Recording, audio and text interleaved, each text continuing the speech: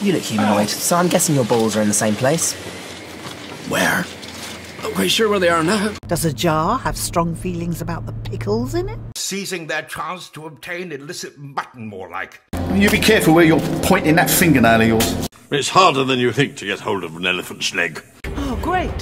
So we're all going to die because your Wi-Fi won't connect. That would be like me going to Blackpool and standing in a service station and proclaiming it is your birthplace. A clutch of confused-looking staff had been forced back into the shadows by the moulds. Cunning disguise, eh? No fur hat. Ingenious. What will the KGB think up next? What did Sunday lunch ever do to you? Try to strangle me? Our idea of racy subject matter is a topless farmer's calendar. Before I know what's happening, he's yanked me close and is smacking the back of my head in a panic. Oh, and take my scrunchie. For Queen and Country.